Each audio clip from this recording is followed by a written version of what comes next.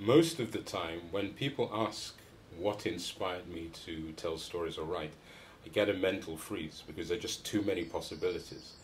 And there's also the fact that, to my ears at least, the question seems framed as if the person asking expects me to come up with a single answer. So it could be a book or a song or a mentor.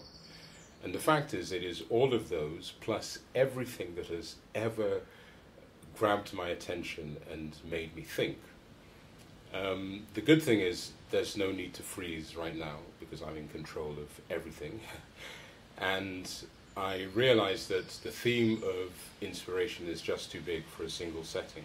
So what I'm going to do today, I'm just going to mention a few of them, and the others I will save for some other episodes, perhaps when it's not so sunny, when it's cold and wintry, and I think inspiration is something all of us will need at the time, but I don't know.